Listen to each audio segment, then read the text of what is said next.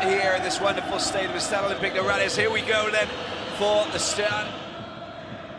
Into the midfield, a chance for a shot. It's a good shot as well as a follow-up, an opportunity. Can they get the back of the net? Oh, it's in the back of the net. They've scored, and that is quite extraordinary. Geraldo is the man. How about that? The spillage coming out of the hands of Geraldo. That's a good ball. Oh, it's a great run. It's a penalty.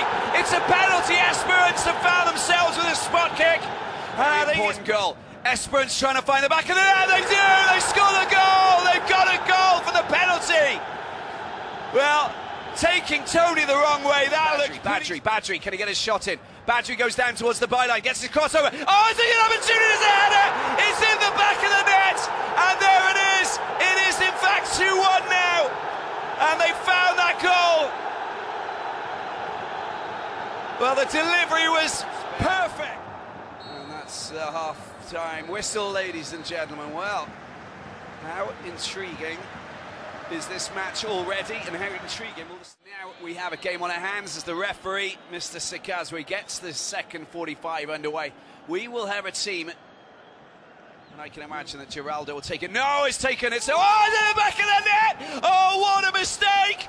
Mongo, the former Cabascore player. Well, he delivers a great free kick, but that should have been... Tabali, can he get a shot in? Tries to get a shot in. It's in the back of the net. That's a goal. They found it. They've scored it. Juini is the man. The centre forward. Deep into enemy territory on a constant basis. It's in the back of the net. They scored. They've got it. Anis Badri has put them ahead for the first time over the course of both legs.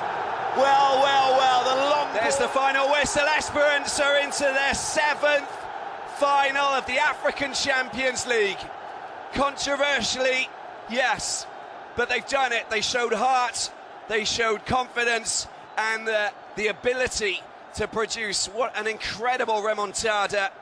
4-2 on the night, 4-3 on aggregate, and it only came in the 84th minute, the goal that gave them the advantage.